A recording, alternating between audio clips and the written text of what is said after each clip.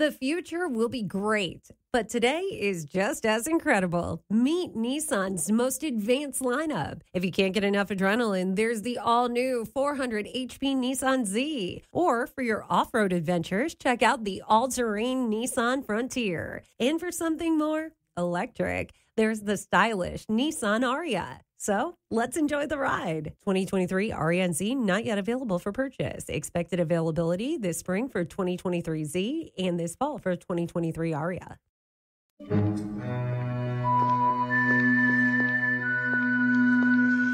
Look. This is hot, Ray. Symmetrical book stacking. Just like the Philadelphia Mass Turbulence of 1947. You're right. No human being would stack books like this. Listen. You smell something?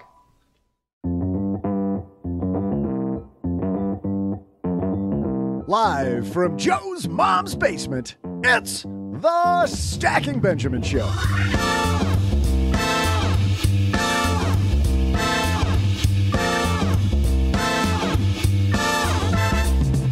I'm Joe's mom's neighbor, Doug, and are you listening to this at 3 in the morning? If so, you might be one of the people celebrated by National Third Shift Workers' Day, which is today. Here to help you with your career, no matter what time of day or night it occurs, we welcome the author of Power of Connection, Vincent Pugliese. In headlines, financial advisors are working longer. How come?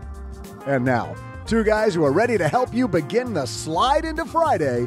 It's Joe and O-J-J-J-J-G.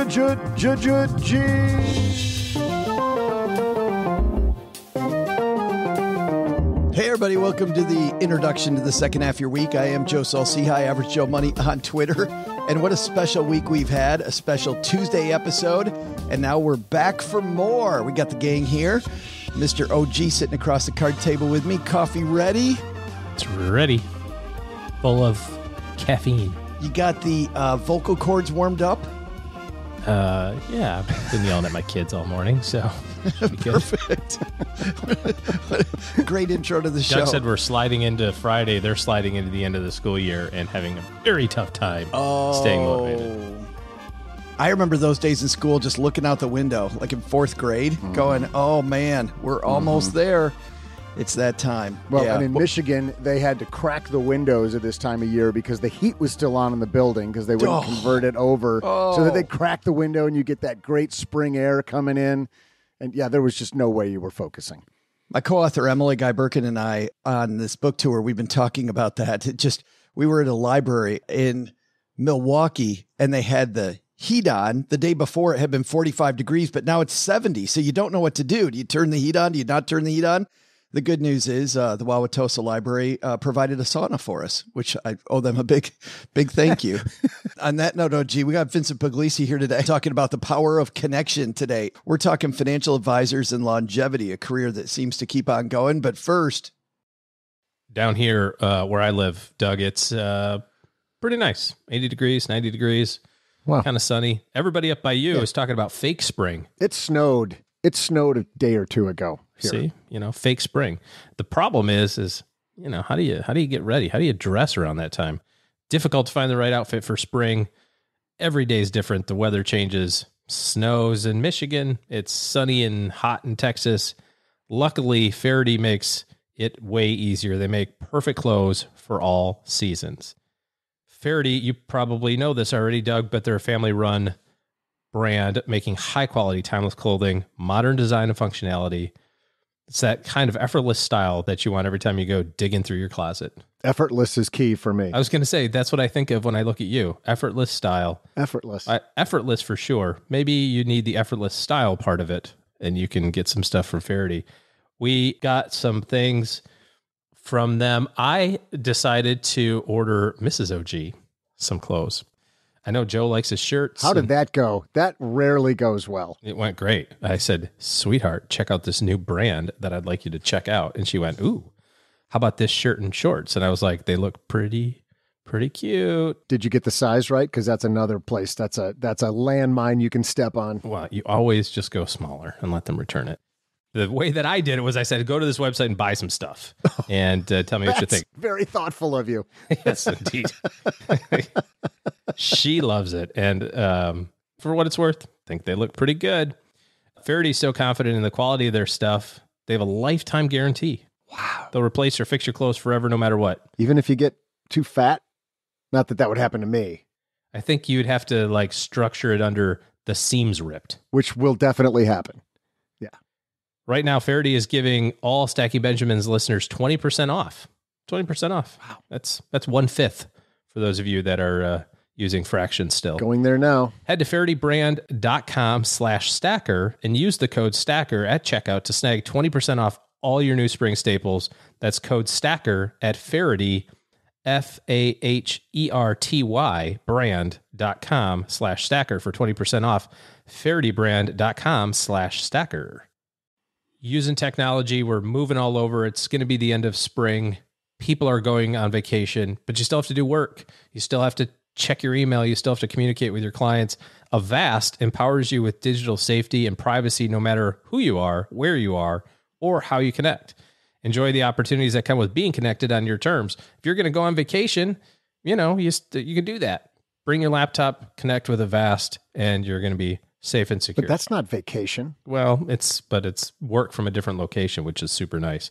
Avast's new all-in-one solution, Avast One, helps you take control of your safety and privacy online through a range of features. Learn more about Avast One at avast.com.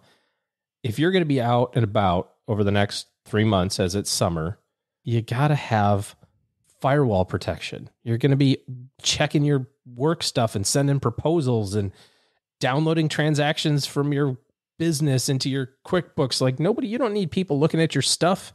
Keep your personal information secure, prevent attacks that seek to access computers and steal data.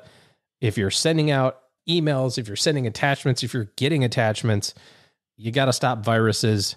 Sometimes some ne'er-do-wells will try to. That's a fancy term for bad actors. Some ne'er-do-wells will try to hack your stuff. Award-winning antivirus software that stops viruses and malware from harming your devices. Listen, I'm on the road all the time. We're going to be gone. We're traveling to Michigan for the summer, back and forth. Smart. With kids. School is ending, sports. I need to be connected. I have to have Avast on my computer to make sure that I feel safe and secure. We've got client data that we make sure is safe and secure. So you're telling me I shouldn't treat my computer like the glove box in my car? Because I don't lock that. Look, if they want in, they're getting in. And I'm not keeping anything good in there anyways, except maybe like the wheel lock so I can change tires. But you're saying I should probably put Avast on my glove box in my car? Is that what you're telling me? You might want to do it on your computer anyways. Oh, on the computer. That would be an important place. We'd like to thank Avast for supporting our show. Avast prevents over 1.5 billion Come on. with a B attacks every month. And with Avast One, you can confidently take control of your online world without worrying about viruses or phishing attacks or ransomware or hacking attempts and other cyber crimes. Learn more about Avast One at avast.com. All right, let's roll into our headlines. Hello, darlings. And now it's time for your favorite part of the show, our Stacking Benjamin's headlines. Our headline today, OG, comes to us from Investment News, and this is written by Jeff Benjamin. This is some good news. You know, when you hear people hating their job, the great resignation, things going poorly for a lot of people at work, and even if they're going well, they're having to step up and get a bunch of courage to ask their boss for an 8.5% raise just to keep up with inflation, which, man, it's a tough time at workplaces all over, whether you're the employer or the employee. Jeff writes, the most seasoned advisors show no signs of slowing down or retiring. A passion for the work drives some financial advisors to stay on the job well past traditional retirement age. While some folks scamper toward a campaign promoted as the Great Resignation, there remains a tidy core of financial advisors who refuse to recognize the notion of retirement despite being well past traditional retirement age. Quote, I retired once when I was 40 because I thought I had enough money, but after a few months, I went back to work. And then at 55, I retired again and played golf for a few months before going back to work, said Joseph Biondo, the 83-year-old founder of Biondo Investment Advisors. They're only helping people manage about $900 million. What's so interesting about this as you scroll through this great piece that Jeff wrote is that financial planning seems to be this career that might be different than what's going on with the Great Resignation? Why do you think that is? Well, I think that it's a lot of factors. The generation that they're talking about. So let's say everybody 60. I mean, shoot, frankly, anybody that's us or older, I think, have a different career path overall. Much more sales oriented, much more takes a long time, and to be able to have the money to be able to save for retirement. You don't start your financial planning career, or you didn't 25 years ago, with a whole bunch of clients and a $100,000 salary and a 401k match. You started with no clients and no money, and maybe a draw against your commission of $600 every 2 weeks or something like that. So it takes a lot longer to get to the point where there's extra money in the business to be able to save. So I think that's part of it. The second thing is that when you do get to that point, it's a generally okay, profitable business, and if you're doing what you really love to do and you're helping people that you want to help and you're making a good amount of money doing it, why would you want to stop doing those things? So I think that there's two sides to it. One is probably for the people that are getting close to retirement, had a different career path than the people that are getting started today, weren't able to save as much early. So they're kind of backfilling. And then secondly, from a business standpoint, they've got it the way that they want it. They're helping the people that they want to help. They're seeing the number of clients that they want to see. They've got the team that they want to have. Very fulfilling work. Yeah. And they're like, why would I want to stop doing this? This is not a brand new trend. I remember even when I started as a financial advisor, and a few times during my career, reading things like this, that financial advisors, for people that can swim that moat, that early years moat, maybe the first 3 or 4 years, end up by and large doing not what I did and leaving after 15, 16 years, but they end up staying forever because it's such a fulfilling place to be. There's more people who are CFPs that are over the age of 80 than are under the age of 30. Holy cow. Which is also not a great thing. Yeah, that creates a disconnect, right? Well, it creates some issues for sure. A dying industry, maybe? It's just a lot different than it was, 25 years ago. Meaning people don't find the CFP certification necessary, but the industry's still growing? There is some of that going on for sure. 15 years ago, it was $100 every couple of years for your certification. And now they just raised the fees again, which nobody's really excited about. It's almost $700 now. And the people who are in charge are making all sorts of money in the CFP board. $500,000 a year to be the executive director, which is good work if you can get it, I suppose. All you have to do is just tell everybody, hey, it's a $100 fee increase. Boom. I just got myself a pay raise. Here comes a raise. There's a lot of controversy going on in that side of it right now. But no, I don't think that it's a dying industry. I just think that it takes a while to earn that. You have to have a certain amount of experience and education and all that sort of stuff. And I actually wasn't worried about the fact that it was a dying industry as much that I was worried about the fact that you've got a disconnect between these really old advisors and young people that say that they're not connecting with advisors, right? I mean, there's old advisors out there that are still saying that they don't understand ESG investing. They don't get cryptocurrency. And I feel like there's this wave of people that have done things a certain way for a long, long time. And I didn't mean to imply that financial planning was a dying industry, really more the certification. Yeah. That are they finding that they can get credibility and get clients without having those 3 letters after their name? Yeah, I don't have any insight into that. I still think that there's a couple 3 designations that are kind of top of the food chain, so to speak. There's lots of things that you can be certified in, and I use air quotes for that. But I think there's 2 or 3 that are kind of at the top, and I think CFP is still one of them. But you start turning off people when you're trying to recruit 25-year-olds to be CFPs, and it's whatever it is, $500 or $600 or $700 a year. That's a pretty significant cost. So, but I also don't know what that is compared to other things. I don't know what that is compared to a CPA.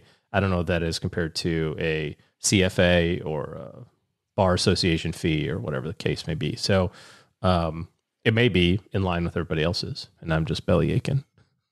Well, no, and this is a scary thing. If we talk about people not having the CFP, is it also, OG, that even though shows like ours talk about you should have a certified financial planner, we talk about fiduciary, we talk about all the check boxes, the things that you need, that people still by and large do not understand any of those designations? Well, I do agree that if you're going to work with a financial planner, that you should probably go for a CFP, or at least somebody that's moving in that direction. You're talking about younger folks that are getting started and, want to find an advisor that's like them, which I think you should do. I think you should find somebody who is experienced in the same things that you're experienced in. Arguably, the 80-year-old is probably experienced in it, just his experience was 50 years ago, so it'd be a little different. It's okay to be working toward it. That's an accomplishment that I think is okay to be striving for.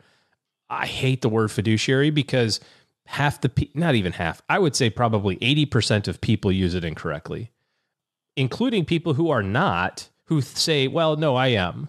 And you're like, no, you literally cannot be based on your affiliation. And so we don't get any emails from the Morgan Stanley folks and the Edward Jones folks. If you're a broker, you cannot be a fiduciary. End of discussion. Period. That does not mean that you're not doing what's good for your clients. I'm not saying that you're not a good advisor. I'm just saying you can't be a fiduciary. And this is the big problem that the industry has, is that we use all these stupid words and they don't have any meat behind them, and people use them incorrectly. So there's no punishment. Like if you're a broker and you're a slime bag, you can be like, oh no, I'm a fiduciary. Like what happens to you if you say it? Nothing. So you can say whatever the hell you want to say. And then it just, like you said, Joe, it just confuses the public even more. So independent firms or fee-only firms, registered investment advisor firms, try to get the SEC, try to get the regulators to say, hey, no, you got to use this term correctly. But there's too much money and too much pressure from the brokerage side of the business, the Morgans, Merrills, and Wells Fargos of the world, to say, well, we don't really need to. I mean, consumers are smart. They can tell. Again, I'm not saying that if you work at any of those places or you work with one of those people that they're not good. I'm sure that they are. In fact, I would argue that the vast majority of financial people in the world are doing what's in your best interest, that they want to have people in their practice succeed. So that's the case. I just think that you use the term incorrectly, and then it's useless. Let's turn this back positive for a second. And talk about what a career this is that so many people want to get into. I met a woman in Milwaukee who is excited that midway through her career, she quit her job working with a huge consulting firm to get her certified financial planner designation and become a financial planner. Excellent. And she asked me, what's the career path? And I know the career path has changed significantly since you and I began in this field. I began in largely a sales organization, right? And learned all these horrible sales techniques back then, probably not the preferred way to go. What do you advise people that decide they want to get into this? How do you advise them to make the jump? Well, firstly, I would say don't sell yourself short on the sales techniques. While the closing objection handler moniker is pretty slimy, all of financial planning is getting people to do something that they don't want to do for a benefit that they'll receive a long time from now. And so you've got to have a little bit of skill in motivating people. And sometimes that is putting a little stank on, hey, we need you to do that. You said you wanted to retire in 30 years. That means you need to save money into your Roth. And if you don't, you're going to be dead broke. So there's got to be a little bit of salesmanship in there in order to motivate people to do things on their own. Like the phrase says, is if information was all that was required, we'd all have 6-pack abs and have $1 million in the bank. I read the article yesterday. It's like, oh, just get to 12% body fat. Problem solved. Duh. You don't even need to work on your core. If you're at 12% body fat, it looks like you did. So, problem solved. So from a career standpoint, there's really kind of two paths, I think now. Well, maybe three. And there's the sales side that still exists. You can work on Wall Street and do the brokerage side of the business and kind of work on that angle. Definitely more sales oriented. In fact, I would say almost all of the independent brokerage firms, Merrills, Morgans, and Ameriprises, Edward Jones, you're very much incentivized for that sales stuff. If you don't have that, I think this is the big difference now versus 20 years ago. If you don't have that as part of your repertoire, easy for me to say, that was a tough one. If you don't have that skill set and you're a really good analyst or you're really good investment, like CFA type person, you can be a great financial planner now, whereas before you would have failed miserably because you didn't have the sales skills. So now you can work for a firm. You can work for an investment advisory firm as an advisor working with clients with no responsibility to actually bring on new clients. You know, that business development role has shifted from being primarily the advisor's responsibility to somebody who's actually good at it, that kind of unique ability concept. And then, of course, you can, if you want to, you can hang out your own shingle. There's lots of resources online for that. XY Planning Network is really great. But don't you think still it's best to maybe get your feet wet working in another firm to see kind of how things get made, how things get done inside the industry ahead of time? Well, maybe, but there's so many resources now and groups and mastermind associations. And, you know, I mentioned XY Planning Network, you know, they're 12 or 1,500 members strong. There's lots of people who started day one and can say, oh, these are the tools that I bought, or this is the cost that it was for me, or this is the programs that I thought were successful. This is the mastermind group that I'm in that can teach you this sort of stuff. So there's lots of programs and things that you can plug into now that, you know, that word around. But you have to, it's a different personality, right? I mean, if you're going to be a firm owner, that's different than being a financial planner. Yeah. Yeah. You know, I was thinking about that. The job has really changed. There's 3 jobs. One, and I agree with the sales stuff, that knowing even if you're not a commission-based advisor trying to shoehorn the wrong products into somebody's financial plan. I'm not saying all commission people do that. I'm just saying it's just a way to get paid. It's fine. Yeah. I'm just saying that if you are that person, you definitely need to know sales techniques, but just convincing people to do what's best for their own goals. There still has to be a sale that, no, this is the right thing to do. You have to know those techniques. But I think there's far more psychology now. And maybe if you're even thinking about what classes to take, it's not just the finance classes anymore, OG. I think it's a lot of philosophy, psychology. I think there's a bunch of teaching people how to cope with financial markets and with sticking with the plan and marriage behavioral counseling stuff. Yeah.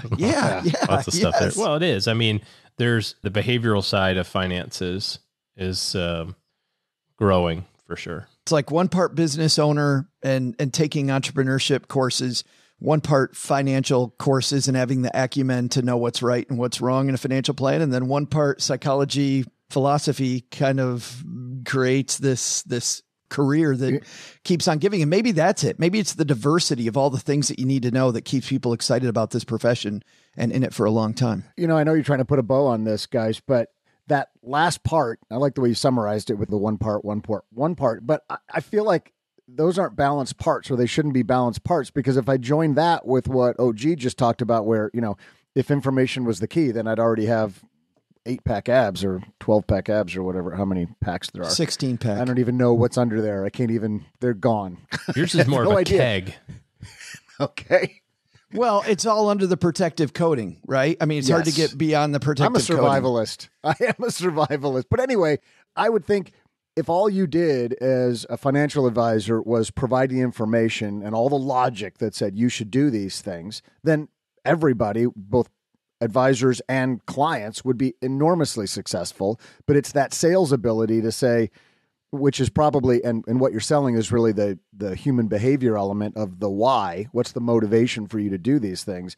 That's the key to being successful. I would think you almost need to weight that skill set higher than the information side, because the information's all available out there. I think you make a good point, because if people know everything to do, but nothing gets done, then what do we do all this for? Yeah. I think in any profession, not just financial planning, maybe this is a good place to leave it. Learning those sales skills to convince people to do what's in their best interest might be a skill that all of us can work on, no matter what we're trying to achieve.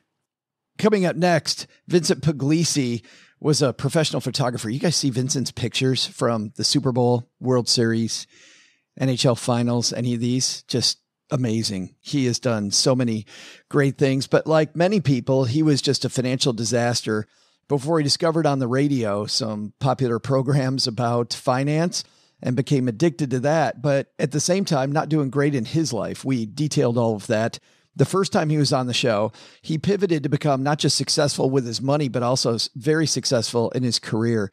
And today he's going to talk about that, about what he believes can make us all more successful. But first, it is National Third Shift Day. We also have, we got a company that did something largely on third shift. Doug, what do we got? Hey Hey there, stackers. I'm Joe's mom's neighbor, Doug. You know, I used to work the third shift as Joe's mom's bartender. An estimated 3 million Americans now work third shift, which, little known fact, is 80% of why Denny's is still in business. One company that's often had a third shift is in Akron, Ohio. And way back in 1947, they announced the tubeless tire. My question is, what company was it? I'll be right back with the answer after I buy some blackout curtains and unplug my phone.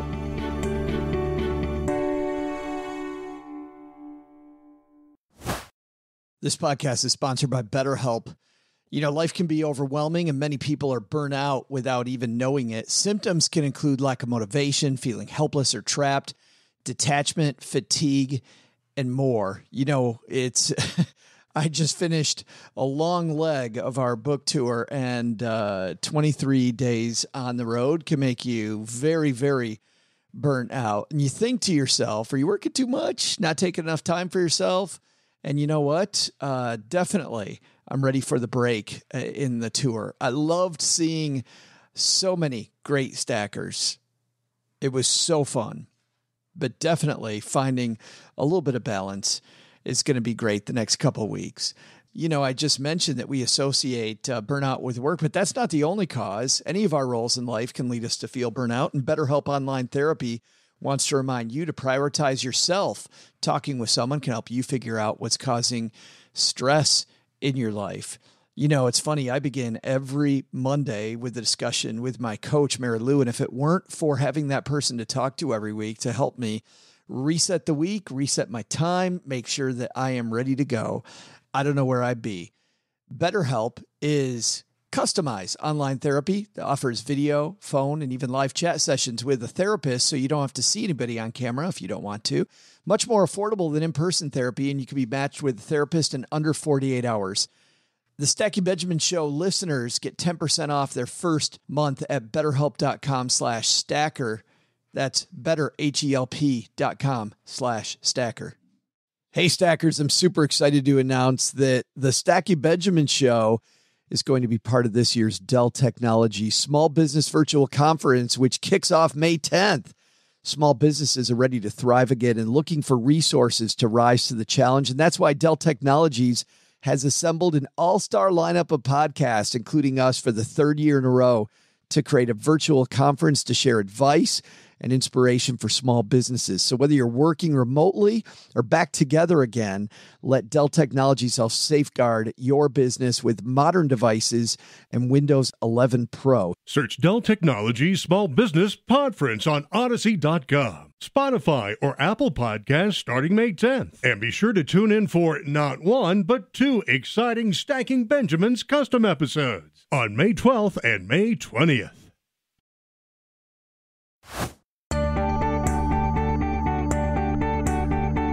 Hey there, stackers. I'm Michelin Man lookalike and professional night owl, Joe's mom's neighbor, Doug. In 1947, the development of a tubeless tire was announced. That went much better than the 1947 version of the meatless burger. It'd take another 70 years for that to take off. But back to tires. Engineers had been struggling for 3 years to pressurize air within the tire walls. But they finally figured it out. And in 1952, 5 years later, the technology won patents. So, what was the company that invented tubeless tires? B.F. Goodrich. And now, a guy who's about to use his vocal tubes to chat with us about the power of connection, Vincent Pugliese. Vincent Pugliese, finally back in the basement. How are you, man? How are you, man? Doing great here. I'm doing fantastic, but I have to tell you, I've had so much fun with your book the last 24 hours. There are 5 sections to your book, and I'm reading section 1, and you're still going in section 1 at 55 pages, and I'm enjoying myself. I'm like, wow, you tell so many good stories. Like, you're all about the stories. It's always been that way, and that's why I never considered myself a writer, and I think I pushed back against that whole writing thing. But I that whole writing thing?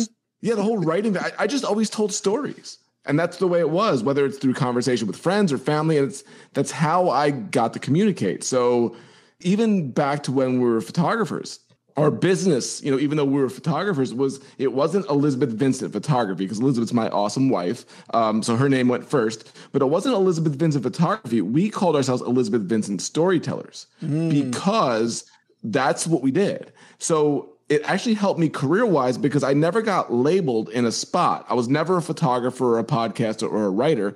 I'm a storyteller. And when you're a storyteller, you can speak on stage and you can write books and you can do podcasts. You could do all these different things. It makes you very fluid in your career. So it can go from one thing to another, but I never really thought about it until that came about. So yeah, it's the way I communicate. But isn't it also how we learn? Like, I think we learn through stories much more than we learn from a bunch of raw data.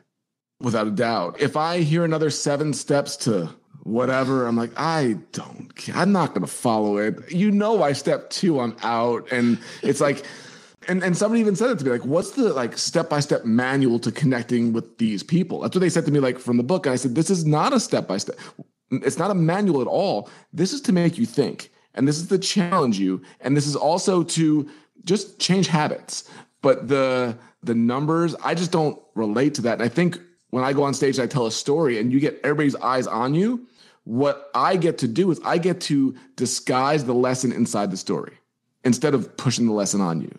People come to me, they're like, I was so entertained, but then I realized I could do that thing. I'm like, that's exactly what I'm hoping to do. But that's funny. I think that's the magic of podcasting. Well, it's the magic of a well-told book. Like, often fiction is better than nonfiction when it comes to books because of the fact that they can tell these stories that are super real if they fictionalize the characters.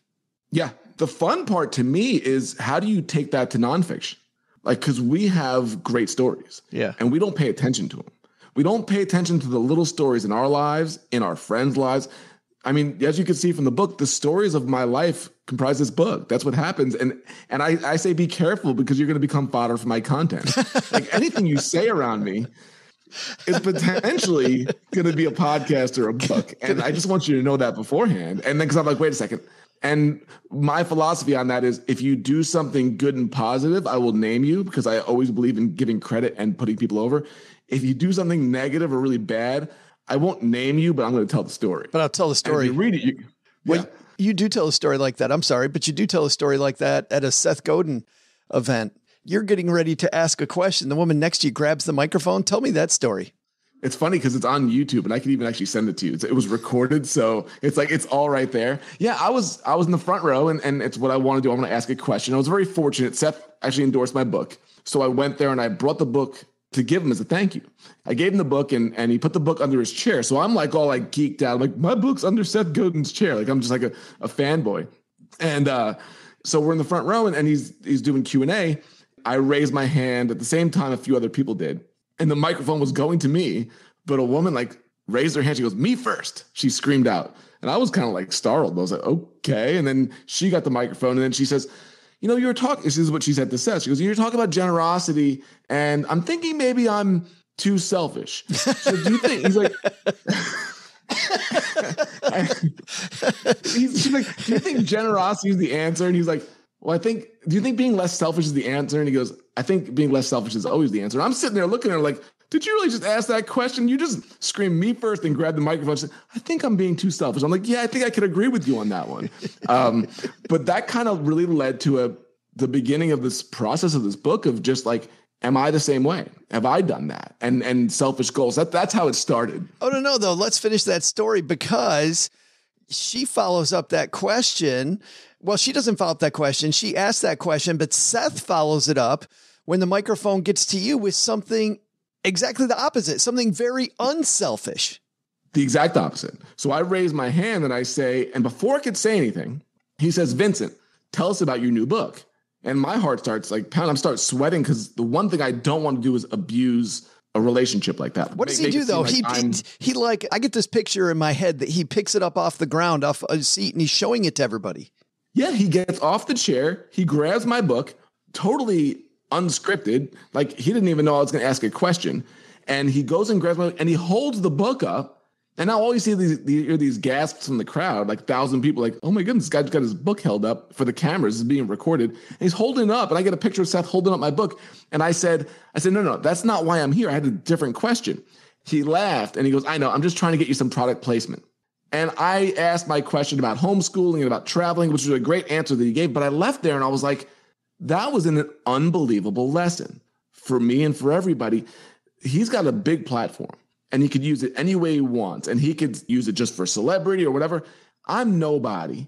I got my first book coming out and he took the time to think, listen, I'm going to hold his book up and I'm going to promote it for him when there's nothing in it for him. Zero in it for him. Because there was zero in it for him. And because of that, though, I keep telling that story. And I tell it over and over again because there's people listening to your show that maybe not have heard of Seth. Maybe they will now. And it's my job now to promote that generosity because that's exactly the type of person that I want to be. And I think it's what so many of us were not trained to be. We were trained to think, get what you want, get what you need, go after your goals. And it's also friggin' selfish. It's so self-involved. And I think it's gotten worse. And I'm trying to change somewhat of the culture with this because of examples like that. But it's such a counterculture, right? I mean, it's so, to your point, it's so different to think that way. And it's difficult to think that way. I mean, Vincent, I know what I want. I know what I need to make my brand go. And if the idea behind my brand is just help a bunch of other people versus make my brand go, it might not go as fast. It might not, and it probably won't go as fast. And I think that's a lot of the problem. But this conversation is a perfect example of it. This is an example of doing it backwards the way most people do it.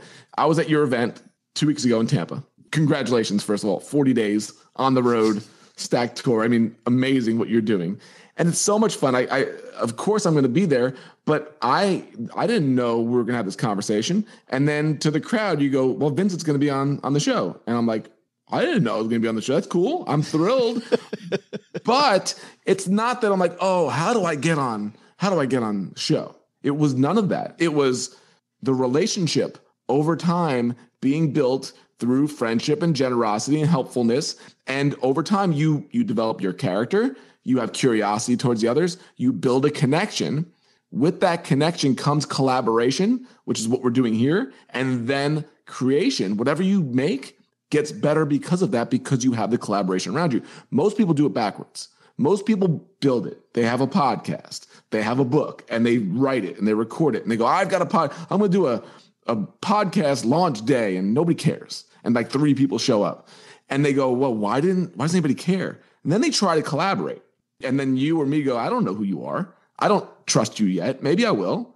Okay, maybe I need to connect with them first. Oh, maybe I'm being selfish and I'm not curious. Oh, maybe I don't have good character. Maybe my selfish goals are way over my generous goals. And people go about it backwards until they learn. And that's why I wrote this, because it's really a backwards approach to doing all this. But it's the way that works, because every great relationship that lasts the test of time kind of goes along this path. Well, and the frustrating thing for me is that a lot of the time I feel like it feels like a quid pro quo, right? You do something for me, I do something for you, and people are keeping score there. And those are my least favorite relationships. I can't stand it when, I've had so many times where people will invite me on their show. And I know the reason why they want me on their show isn't that they want me and my voice and my valuable stuff. They want me on the show because of the fact that then I will invite them on my show. And it just grinds me, just that nature. I mean, I feel like you make a great point early on about make sure your unselfish goals are prioritized ahead of your selfish goals. Because you do the unselfish ones first, you'll get all the selfish ones later. Like those will come. It all happens that way. If your generous goals, like for instance, like connection, relationships, connecting others, being helpful, if that's the way you think, things come back to you. You don't know when and you don't know how. And that's a hard thing to quantify. It's a hard thing for the engineering mind to say, well, give me the ROI. And John Ruhlin says it's perfectly, it's not about ROI, it's ROR. It's return on relationship. It's friendships. Things happen from that you don't know when they're going to happen. You don't know if they'll ever happen. But if you put good stuff out there and you do it the right way, people will like you more than if you do it the other way. And you get to build each other up that way. I can write this because I was that person for so long. Like I know the mindset of the selfish goals, going after what you want. I got all the stuff I wanted and it was empty. It truly was empty. It was all about me. It was all about what I need to get. And I see that in others. And you wind up becoming a little bit cynical about it, but I think it's a good cynical because I think it makes you aware. It makes you read the room. It makes you become better at it. And it actually makes you become more generous by doing this. But it's a challenge because it's not the way most of us are taught to do it.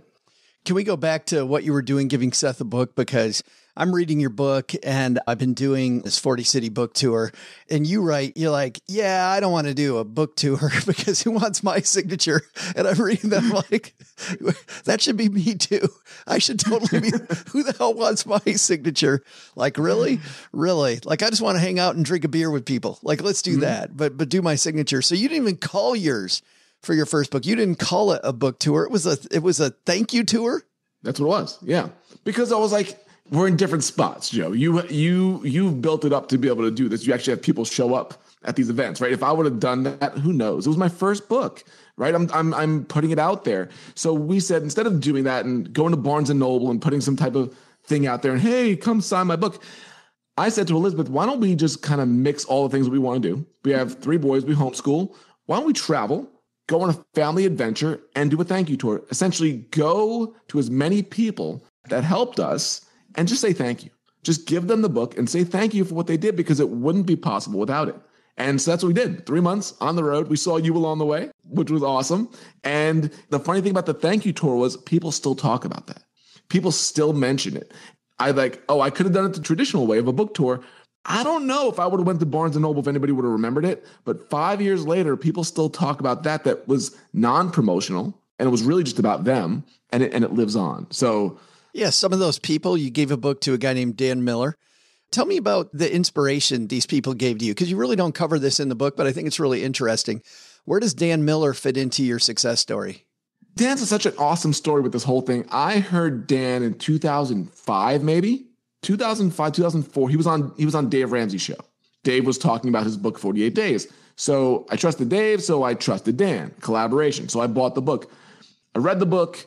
I read it multiple times. Then things started going online, right? Facebook starts, and we're talking 4 years. I'm listening to his podcast.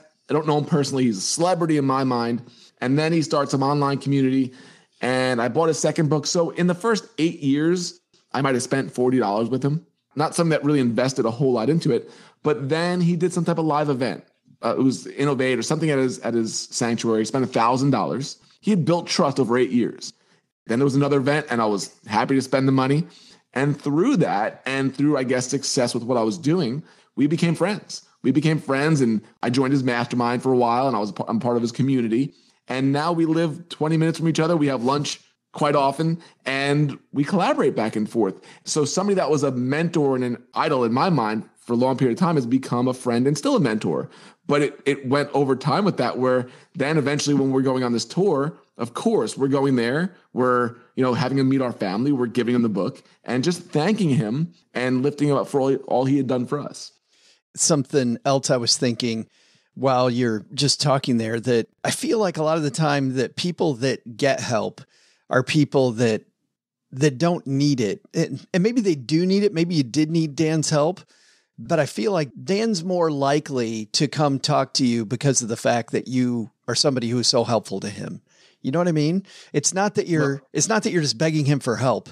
It's that you made yourself useful for that. And that might be bad. That might make Dan sound horrible by that. But no. Do you know what I mean there? I think there's a part of that is, I can imagine the amount of people that reach out to Dan Miller or that reach out to you in terms of looking for advice or feedback, or they want you to kind of lift them up or whatever it is. And I think, and you've seen this in going to FinCon and different conferences, I think people look at people differently when they're willing to invest in themselves. Yeah. And it doesn't mean, give me money, but I just know connections that I've made, social media marketing world, knowing that I'll spend hundreds of dollars on a plane ticket and hotels and a conference ticket. And that time, when you sit down together, people look at you differently than somebody that's going to send you a DM. Like, this person actually cares. They actually invest in their stuff, and they're willing to invest in things that will not only help them grow, but also into the services that other people create for them. So there's so many people that want everything for free. They want the content for free. They want the advice for free. And I have no problem giving stuff away for free. I do it all the time. But I will tell you, the people that are willing to invest in themselves, I can see them going so much further. And I think that's what happens when you can invest and you can get time with these people. By doing that, you get to prove what you do. You get to explain it to them. So I think that's a big part of it. It feels like you're taking yourself seriously, right? I mean, if you're investing money, you're taking yourself seriously. Absolutely. And you're not, like you said, you're not looking to just get. I think people don't realize how many, once people like Dan and yourself get to this status, how many people reach out, how many people want your time. And the whole phrase of I want to pick your brain, it's very insulting to me. I never say that phrase because I'm like, wait a second. Okay, Joe, I need something. You have a busy life and a family and a business. Let me just come over, suck stuff from your brain for an hour or two. I'll buy you a burrito. And then I'm going to move on. Like, you might want to do it, right? Because you're helpful. But I think I find honor in saying, hey, listen, you've helped me out. I want to invest in what you're doing if I trust you for that. I think when you do that, people that create stuff appreciate that. You don't know how much I like burritos, though. Like, I have no Could it be worth it? If you just say, hey, there's a burrito on your doorstep, Joe. It's like you could pick my brain all you want for a super stacked burrito. Are you kidding me? A little extra cheese. I used the wrong term there. I don't know. You talk about character. You begin with character because you say people get this backwards. Why do you begin with character? Because we've all seen people that have, they have charisma and they have great products and they're well connected and we've seen it fall apart. I give the example of Ken Lay from Enron, who had it all and it all fell apart because of lack of character. He was using all of his influence to get what he wanted without help. It was very selfish, very self-involved. He lied. He was, I say charisma is not character in the book. And I think that kind of stuns some people sometimes because we get fooled by charisma a lot. If you have a lot of charisma, you can make people believe that you're truthful and you're honest. And a lot of times it's not the case. So I think starting with character is the key, because if your generous goals go above your selfish goals, if your character and your integrity is straight, the other things that you build upon it are so much easier to build. But if you build those other things without the character, if you're kind of shady there, we've all seen it. It's going to take time, but it does collapse. And that's why I start with it, because it's foundational. I think I was late to this game. I mean, all I think about now is character. Like, who am I? Who do I want to be remembered as? What is really important to me? Like, what are the things that are super important to me? And character. But man, when I was younger, I made that mistake a ton where I thought that charisma was character. Like, hey, if I can just make you like me, then I can do whatever the hell I want to do. Yeah. And man, just that difference. Like, I'm sitting here wondering, and this might be selfish, like, when the hell did I make that switch? And what made that switch? Like, what made you make the switch from charisma to character? It's such a great question to ask, because I think that's when you start figuring stuff out. I think it was around the point that I had pretty much gotten what I had strived for and it was empty. I really think it was around then, because I think for so long it was, if I do these things, and there's somebody listening right now, I got to get my stuff. You don't understand. I got to get mine. When you get it, it's like the dog chasing the tail. You ever see a dog catch its tail? It's the most confused thing in the world. It never expected to catch it. It's running around like that's what people do. They chase, and then they catch it and they stare at it and they look around. They go, what do I do now? Yeah. What do I do to this? And I think that's what happened to me. And maybe that's what happened to you, is you catch your tail and then you go, this isn't what I thought it would be. I remember we interviewed Deion Sanders. I didn't even put this in the book, but we interviewed Deion Sanders in my journalism career. And his entire existence was based around winning the Super Bowl for decades. And then he played for the 49ers and they go to Miami, they win the Super Bowl. And he said in that locker room, he looked around, he was like, that's it. This is it. This is everything. And he got so depressed from it that he almost committed suicide in the offseason, the following offseason in Cincinnati, because it was so empty compared to what he thought it would be, because he had his goals and his goals alone. And when he got it, it was not about anything else but him. And I've heard countless stories of people over and over that chased their own goals, got it, and were like, it's not what I thought. So I want to cut that off at the pass, because I was there on a much smaller scale, did the same thing, and then realized it's not about that. It's really about, like, how do you want to be remembered?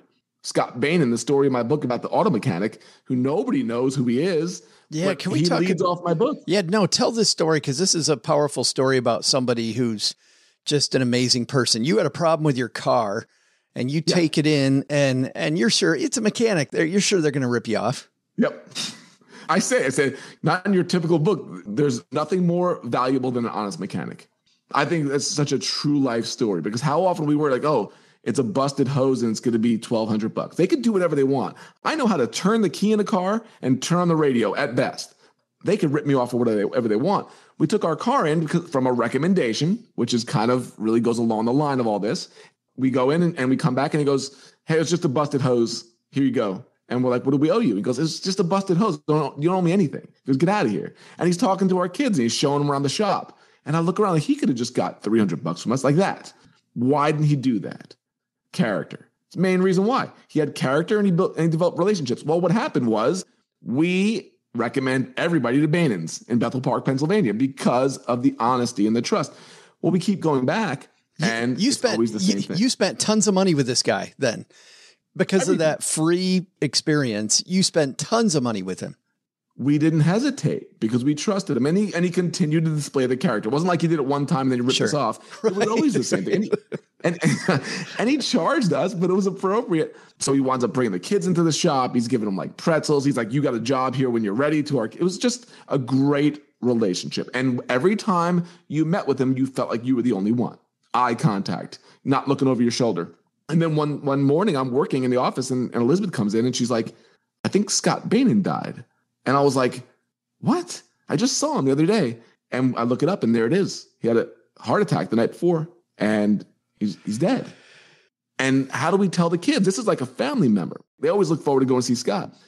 So we tell them we go to the wake and it's just so sad. But by the way, just to put I want to stop right there. You go to the wake for your auto mechanic. Right? Like how many of us would go anywhere near the wake of our auto mechanic dies? Like really? I'm going to that wake or that funeral. And we're not missing it. We're not missing it. There's no way we are not going to be there, for him and his family. Well, we show up and like 10 minutes left from the time and the place is packed. And it's just packed and people talking and telling stories. And it's sad, but it's also very happy. I mean, it's all stories about Scott. And I go up to Ryan, his son, who's now taking over the shop. And I was like, and I'm looking around and I'm listening to these stories. And it's all the same stories that we felt. And I walked up to him and I joked. I'm not even sure if it comes across as a joke in the book, but I was like, I kind of thought we were special. And he laughed and he goes, you were. He goes, he loved you guys, but he was like that for everybody. I left there that night and I was like, that was, I think, you asked that question, when do you start feeling this? That was around the time that I started feeling it because I was like, I don't think with any of my accomplishments, if I died tomorrow, I'm having a wake like that. I don't think people are showing up like that for me. And that haunted me because I'm like, oh, he did this and he had this accomplishment. Nobody's showing up like that for me. And that really twisted my brain because it wasn't about the accomplishments and it wasn't about the numbers and the vanity. He didn't care about any of that. He's in Bethel Park, Pennsylvania, and nobody else knew who he was. And he was just totally in that world. And he completely changed the way that I view this. That was a big seed of the planting of this project. As I'm listening to you, obviously I'm thinking about when did that change for me? And I'm thinking there was a couple times when I let down my family, I let down people close to me. And I remember thinking, okay, is this who I want to be? Like, is this the life I want to live? And it's funny when I then started lining up, like, who do I really want to be? Like, who do I want people to, so people at my funeral, what I want them to say about Joe. And it wasn't that he's a charismatic dude, right? That he walks in a room and, hey, everybody likes him and he's a lot of fun and whatever. No, it's about that he does what he says. He's a member of his community. His kids can rely on him as somebody that they can go to for help. I want to be a resource for my kids. I want to be remembered as active. Like I started writing these things down that were important and man, that just changed everything. And I love this idea that it's not charisma, it is character. And you know what's funny? As I'm thinking about that too, a lot of people think they don't have charisma. And I think if you live a life that is character filled, like the charisma comes from the character, you know? Totally. That's a great point. Because I don't know if Scott was charismatic, if I think back on him, but he had so much character, but you couldn't help but like him. And what do you want? Do you want to, I think there's such this influencer world now that it's like people think you need to be this, you need to be that. Like, how about we start with character? How about that's a foundational piece and the other stuff can come after that? Yeah, you could become better on video. You can do all those different things. But if you don't have this stuff, if you're going to be, you and I both know this, how many people in this world are one thing on camera and different away from it? Yeah. That's not character. That is pretend charisma to get a certain thing. And if you can't match that in your life, if people don't say you're the same off camera as on, this is a problem. I want to talk about curiosity just briefly, which is the second point. If you and I talk through all 5 of these, it'd be an 18-hour interview, which would be a blast, by the way. Every time you and I talk, I'm like, I just need another 6 hours of Vincent and we'll be good. Curiosity, there's a great lesson about curiosity. You're a baseball fan like I am. Baseball season is now rolling as people are listening to this. But you're a Mets fan. You're a long-suffering Mets fan. Suffering. It's painful. Painful. Why didn't I choose the Yankees is the first question. Should be the first question of that story. I'd have championship every other year, but I choose the Mets. This is the year. Yeah, right. I don't believe any of that stuff anymore. I'm a Detroit, I'm a Detroit Lions fan, so I know exactly. Oh, I'm sorry. At least we have one. Yeah. You guys are still waiting for one. Man. But tell me this story. Are you skipping school in this story to go watch a Mets game? Yeah. So the Mets, their only time they won, 1986, I watched like every game. It was the greatest season in the history of sports for my life. It was the New York, talk about charismatic with lacking character. The 1986 Mets were that team. They had problems, but they had a lot of charisma, and they were the best team to watch. So they win the World Series. They beat the Boston Red Sox. If baseball fans remember, it's the Bill Buckner ball through the legs World Series. You know, I'm 14 years old, and it's everything to me. And they win, so I want to go to the parade in New York City. And my mom won't let me. You're not going to New York City by yourself with a million crazy people. It's like she made it sound so like insane. I thought it sounded normal. Why can't I just go? She wouldn't let me go. So that night, we're watching the highlights of the parade on television. And my mom, all she could say is, look how cold everybody looks. Aren't you glad you didn't go? And I wouldn't speak to my mom for like 3 days. I was so mad that I couldn't go. But 6 months later is opening day for the Mets. And I'm like, I have to go. So I'm wearing my parents down. They're saying no. And I got nobody to go with them. And why my dad didn't take off to take me to the game is still a question I need to ask him today, why we didn't go to that game together. So it's a day game. And they say, okay, you can go if you get somebody to go with you. So I enlist my friend Scott, who doesn't care about baseball, to go to the game. My parents leave for work that morning. I go to Scott's house, and Scott tells me he's not allowed to go. His mom changed her mind. And I've heard the phrase, it's better to ask forgiveness than permission. I'd heard that phrase before. You're going anyway. Never actually used it. So I stood on my front lawn. I'm like, what am I going to do? Go to school now? I would be the lamest person in the world if I had this day to do whatever I want, Ferris Bueller style, and I'm not going to go. So I get on the bus, and I'm like, I'm going to the game. Whatever happened, I got $30. I get on the bus, and then on the second bus, it was me and the bus driver and this just big Italian guy. Big, mean-looking Italian guy. And I get on the bus, and halfway, like a few minutes into the bus ride, he looks at me, he goes, shouldn't you be in school? And I'm like, I'm going to the Mets game. I'm just sitting there by myself. And he says, by yourself? He goes, do you even have a ticket? And I'm like, I'll get a ticket at the game. I'm getting nervous now. He's like kind of yelling at me. And then he goes, how much money you got? This game's been sold out for months. Hottest ticket in town. How much money you got? He's just inquisitive, just questioning me. And I'm like, I got $30. He laughs at me, just blows me off. I'm just so glad he's not asking me any more questions. I go to get off the bus. I want to get away from this guy. And he stops me and he says, hey, kid. And he points at me. He goes, come here. And I'm like, yeah. He goes, okay, when you get to Shea Stadium, go to gate B, ask for Vito Latarulli. You tell him Funzy from the Waterfront sent you. And I'm like, what? So I get off the bus. He goes, you got it? I go, I got it. And he goes, now go. Like orders. He goes, now go. So I get off the bus and I get in, I have one more train to take to get to Shea Stadium. So I'm sitting on the bus, the train the whole time, and I'm like, I'm not doing that. But I kept saying Vito. I kept saying their names over and over again. Like, I don't want to forget their names, but I'm not doing it. Yeah. So I get to Shea Stadium, and it's packed. It's just people wall to wall everywhere. And I'm like, oh, I'm not getting a ticket. Nobody's selling a ticket. Everybody's looking to buy. So I kind of shrug my shoulders, and I go, well, I'm not getting into the game. I don't want to get on the train to go back home. I'm going to go to gate B. So I go to gate B, and this is old, just old guy, wrinkly at the gate. And he looks at me. I don't even say a word. He goes, what do you want, kid? He yells at me. I asked, is Vito here? And he goes, who's asking? I said, Funzy from the Waterfront sent me. I'm pointing to nobody. I'm pointing behind me, like Funzy's behind me. This guy back over here. Back over here. Somewhere. And I look down. I'm so nervous. I see his hands. I think I'm going to maybe get in trouble. I don't know what's going to happen. And he opens the gate. And I'm like, what? He goes, come on in. So now I'm in. And he goes, wait right here. He gets in the radio. And like 2 minutes later, this nice woman comes down with a clipboard. She goes, follow me. You gotta be kidding me. I'm now walking up the ramp. She goes, you hungry? I'm like, sure. And she goes and gets me a hot dog and a soda. She goes, you want a program? I'm like, Sure. I'm like, this can't really be happening. She gets me a program. We start walking towards the seats now. And this isn't ending. This is still going. We start walking down the steps. I can see the field. They haven't gotten the rings yet. They're raising the banner this day. And she seats me down in the front row of the load section, right behind home plate. And she goes, have a great time.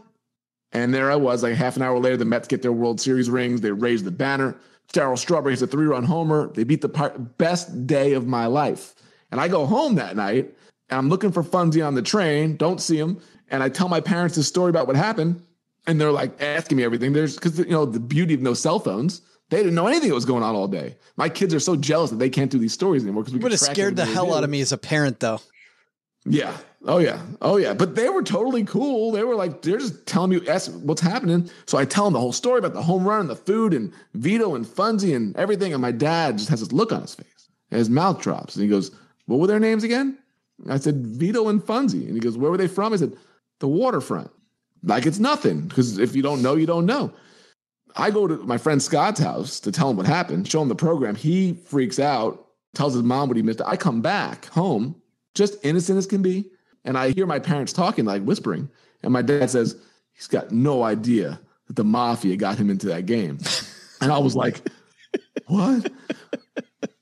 But that changed my life. Because first of all, that story, about being a storyteller, I told that story for everybody wanted to hear that story. But it wasn't until years later that I realized, oh my goodness, Funzy got like my greatest dream accomplished. The one thing I wanted, the story that I keep reliving, and he didn't ask for anything. He didn't try to ask for money for this information. He didn't try to do quid pro quo like you were talking about. He was just curious. He asked 3 questions, told me his name, and moved on with his life. I've never seen him since then, but I can't stop talking about him. He's a huge character in your life. Totally. For 10 minutes. And we try all these things to gain attention and to be influential and to get into different things. All he did was ask questions, be curious, and then realize I have a connection that I can help this kid. And when I got off the bus, he left there not knowing what happened. And I have to tell the story because he could be alive right now. He could have been knocked out in a mob hit a week later. Who knows what happened to Funzy? He's going to bust your kneecaps for telling a mafia story. About telling the story. Yeah. Now the story's out there. So if you see me gone, at least I went in a fun way because it's a cool story. But the whole thing was like, he just asked questions and I'm like, that's the way I want to be. I want to be curious about other people's lives. I want to open doors for them. I want to, like I talked about in the book later on, get psychic compensation, meaning you put good out in the world. You don't know if good stuff's going to come back. But if you do that, you get this, Fred Klein taught me that you get the psychic compensation, that good stuff is happening because of you and good stuff will happen to you because of it. You know, you hear a story once and it might be somebody's thing, but you hear it over and over and over and you realize it's a truth in life. And when I was speaking to Daniel Lamar a couple months ago from Cirque du Soleil, he said, listen, even if you're a huge taker, you got to learn to be a giver because you will realize that you get to take a hell of a lot more if you're a giver. But I don't even, while I believe that, and I think, I still think that might be a little cynical way to look at the world. You want to do it, right? No. It's not why you want to do it. No, but I do think that it's just a more fun way to live your life. Like I remember there was this receptionist in our Southfield, Michigan office. And I used to visit a lot of financial planning offices. And this was the worst receptionist of any. Her name's Linda. And Linda was just rotten. She was bitter. She just didn't care. She was horrible. And the office manager was going to fire her and instead sent her to Nordstrom customer service training. And she came back from that, Vincent, and she was incredible. She went from the worst to the best. And I remember asking her, I'm like, Linda, I got to tell you, man, I did not like you. And now you're one of my favorite people. You're amazing. She was charismatic. She exuded character. She was always curious about what I was doing, like all these points that you're talking about. But you know what she said that was really impactful to me? She said, I hated the fact that I hated my job every day. And what Nordstrom taught her was it was so much more fun to be selfless. It was just a more fun way to live your life, to get into what other people are doing, find out. And she's like, I don't even really do it for the clients.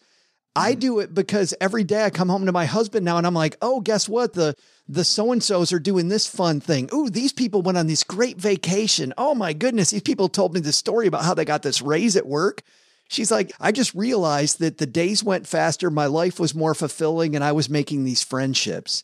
So in some ways, Daniel Lamar is right, Vincent. It can be a little takey, but it's this big aha that it's just a more fun way to live. What a huge story, though. I mean, what a huge transformation. And that's the point that to get across there is like, you will enjoy your life better so much by being less self-involved. Because think of it this way. I can tell you about depression. I can tell you about anxiety. I've been through all of it. I've been through self-loathing, the selfishness. You want to know why? Because I'm focused on myself. It sounds so just woo-woo, but it's absolutely true. If I'm thinking about how do I help Joe, or how do I help Karen, or thinking about your story, if I go off this call and I tell Elizabeth that story that you just told me, and then me and my kids have a conversation about it, you know who I'm not focusing on? Me. You know whose problems I'm not worried about? Me. I have a lot less anxiety when I'm less worried about my own stuff. And then what happens is you give praise to her, to Linda, because of how great she is, makes her feel better, makes her do better in her job. If she's going to get a recommendation in the future, it's going to come a lot faster now, which means she's going to get raises faster. She's going to get other opportunities faster. She's going to get a whole lot more faster because of that. And why this isn't taught in school, why this isn't just culturally more normal, really hit me while writing this book, because I'm like, this really would change so many of the problems that we have, but we're so self-involved and people don't like hearing that, but it's just true. It's just true. So, I could be the bad guy on it, but I think it's the type of thing where it needs to be discussed more because, I say it right there, you're selfish. The problem is you're selfish. And people go, I'm really not. But as you go through it, it's so often that it is. And it's a hard thing to discuss and to look at. Well, the good news is you open up this discussion really in a great way. The book is called The Wealth of Connection. It's available everywhere, I assume. Yeah, I guess so. Yeah, I guess maybe. It's places. It's online. It's being sold. So that's the other thing too. It's like even with the book, there's so much less of a what am I getting from this? Like I joke in the book about being a non-bestseller. I'm the only author, I believe, that has non-bestseller on their cover. It says Vincent Pugliese, non-best-selling author, right across the top. because everybody is trying so hard to be a bestseller and let me get this many sales on Amazon. And I'm like, I'm so tired of all that stuff. Tired of it. I don't care. It's not why I'm doing it. And I think being unique is being a non-bestseller because apparently every other author in the world is a bestseller. So how do I stand out? By being a non-bestseller. Well, you always stand out anyway. Thanks for hanging out with us and talking about everything from courage to character to to the wealth of connection. Thanks a ton, man. I appreciate you, man. You're awesome. I'm Rocky Lalvani, the Profit Answer Man. And when I'm not helping small businesses stack Benjamins for themselves, I'm stacking Benjamins for myself. Big thanks to Vincent for hanging out with us. Oh, gee, he nailed it. I mean, it is making connections with people. I feel that's very much the key to success. It's, you hate the phrase, it's not what you know, it's who you know, but it really is. It really is how kind of the world works. And you get your shot to show how you can do it if you know the right connections. The right connections will put you in the room to shoot your shot, so to speak. Well, oh boy. And those same connections are going to be the people that when you do shoot your shot, those people are going to be the ones that recognize it and amplify it to the world. This idea of somebody working alone in a vacuum, whether it's collaborating with people to make something or to amplify the messaging so it actually gets out to the world, is all based on who you know. Yeah. So I just feel like time and again during my career, I've come across people like, no. I'm going to do this by myself. And it's fine to want to learn it by yourself and to take the time to do it. I think you're going to get in the weeds. It's going to take too long. You don't understand how valuable your time is and moving on to other stuff. If you want to do that, fine. You still have to surround yourself with good people. And you never know when those connections are coming. No idea. So I don't know if we want to use this example or not, but at the Cliff Dwellers Club, when we were in Chicago, my son came along and he didn't want to come. I know he was humoring me. Dad's got this thing, so I'll go. I ended up speaking with David Hirsch, great guy. Big, huge thanks to him for helping us connect with the Cliff Dwellers Club. And we're making chit chat, and he says, where's your son work? And I told him, and his eyes opened up wide and said, you're kidding me. One of my fraternity brothers founded that firm. So then we walk over and talk to Tucker and make that connection, and then find out, natural conversation. What's your fraternity? My son's same fraternity. So they're fraternity brothers. Not only he didn't realize he was a fraternity brother with his own firm founder, but also with David Hirsch. So it was just that organic connection that just happened. He didn't even really want to be there, but there are times in your life where you have to put yourself in those situations to interact with other people, to stumble upon those connections. Sometimes you're going to get really deep ones. It's that famous line that 90% of success is often just showing up, right? There you go. Perfect. The fact that he's in the room and didn't want to come in the room, who knows? Thanks for hanging out with us and for taking time again out of your day. We're having a great week. Next week on Thursday, Northwest Arkansas, Bentonville, Springdale, Fayetteville, Rogers. We are coming to the Fayetteville Library with our friends at Acre Trader sponsoring that. Big thanks to Acre Trader for helping us put on that event. That's Thursday night. And then Saturday night, our friend Sarah Catherine Gutierrez is putting on a fantastic event in Little Rock. StackingBenjamins.com/stacked. Scroll down to the tour dates, click on Northwest Arkansas or Little Rock to meet Emily and I in both of those cities. Going to be a great time. Emily and me, but sure. Emily and me and Emma with people in Arkansas and the Emily. StackingBenjamins.com/stacked. But if you're not here for surround sound, you are here specifically because you need to think bigger about your goals. OG and his team are taking clients. So head on over to stackingbenjamins.com/OG. That's a link to their calendar, and we'll get you set up for thinking bigger about your goals this year and in the future. All right. That puts a bow on today. Mr. Doug, what should we have learned today? Well, Joe, first, take a note from Vincent Pugliese. Managing your connections is essential to growing your wealth. Want more money? Connect with a wider range of people. Second, thinking about becoming a financial advisor? That's one part financial acumen, one part psychology, and one part business owner. Added together, that equation will equal a great career. But the big lesson? You know what my favorite third shift is? Sending my money to work while I sleep. I love it when my Benjamins are working third shift. Great investing, peeps. Thanks to Vincent Pugliese for hanging out with us again in the basement. His book, Power of Connection, is available anywhere you connect with friends. This show is the property of SB Podcasts, LLC, copyright 2022, and is created by Joe Salsihai. Our producer is Karen Repine. The show is written by the brilliant Paulette Perhatch with help from Joe, me, and Doc G from the Earn and Invest podcast. After you listen to our show, check out the 201 Deep Dives written by our website manager and blog editor, Brooke Miller. You'll find the 411 on all things money at the 201. Just go to stackingbenjamins.com/201.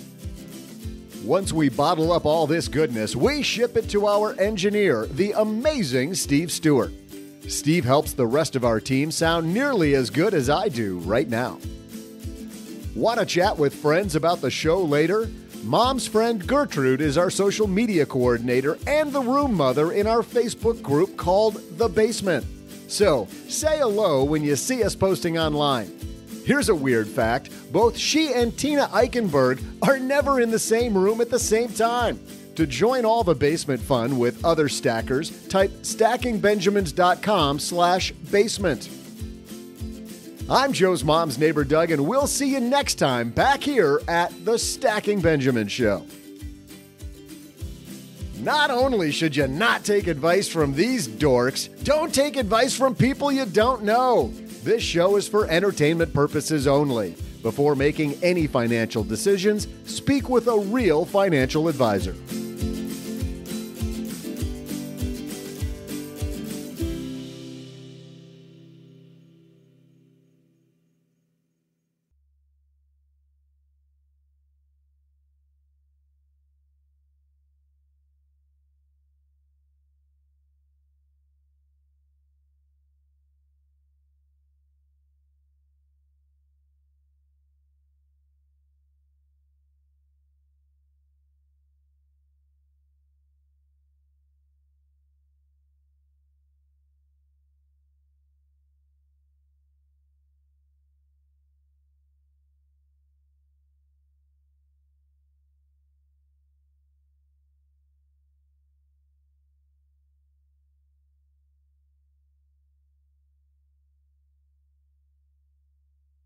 By the time people hear this, I would have just gotten back from my trip to Egypt and Jordan. I haven't actually gone yet as we record this.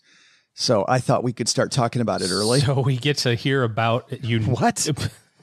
Yeah. Okay. How is this going to work? I said that to the It's going to work great. There's a guy in Milwaukee that I met, and I said something about recording early. I said, well, Joe's going on trips pretty soon. I said, he hasn't really told anybody yet, but he goes, where's he going? I said, Egypt. He goes, oh, so this is going to be like the Bavaria trip. We're going to hear about it for 6 months. I go, this is exactly going to be like that. Also, I have one other thing to tell Scott, who was there in Aurora, that indeed my nephew is in the same fraternity as you were, because he's not there anymore. So I told him I'd tell him in the after show. You told the guy you were giving him a shout out. Yeah. If in fact my nephew, because we were talking, he went to Michigan Tech, blah, blah, blah, blah, blah, blah, blah, blah, blah, blah. Well, he was a great dude. I remember him. That guy from Michigan Tech was a great guy. Yeah. So because of that, because he said I was his favorite part of the show. That's why I remember. But I didn't realize we could use shout outs on the show as currency. What are you talking about? I'm totally going to do that. I didn't get anything for it. No. Oh, right. You didn't get anything for it. Hey, I'll mention you for $10. Yeah. Don't we already do that? Brought to you by. Oh, there's that. I forgot about that small. part. I think Westwood One would have a issue with it. Hey, people at Navy Federal Credit Union, I'll shout you out, man, for a little bit of something. Like we already do that. Anyways, Joe, tell us about your trip to Egypt that you're not on yet, but you're about to go on. Is it hot there? I'm sure it's boiling right now, or was boiling while I was there. I have to say this, one thing that was pretty funny that I can't wait to verify is when we get to Cairo, which is the end of our trip, and the Great Pyramids. Have you guys seen where the best view, apparently, according to some travel bloggers, of the pyramids is from? It is from a Kentucky Fried Chicken. There's a second floor seating area at a Kentucky Fried Chicken right on the edge of Cairo, and you get this amazing view. So you get your extra crispy, and you sit down, and you get this gorgeous pyramid view. Was it packed? Did you have to wait in line for a long time to get up to see that second floor and get that view? Do I make this up now? Yeah. Yes. I totally want to, because I don't want to compare it to the real trip. I think we just turned this into a prediction. This is going to be hilarious. You actually think on the real trip I'm going to go verify that the Kentucky Fried Chicken? Hell yes, if you don't by now, because I've heard this story 6 times. You have to go to that Kentucky Fried Chicken. Get an inside look at Hollywood with Michael Rosenbaum. Let's get inside of Mark Paul Gosselaar. How hard was it, by the way, working on a series like NYPD Blue? Glad I'm not walking onto a show that now, because with all social media and everyone has an opinion. In early 2000, there was one guy with a blog. I just remember reading that I was going to bring the franchise down. I was horrible. And by the way, I thought they were right. Inside of You with Michael Rosenbaum. Listen wherever you get your podcasts.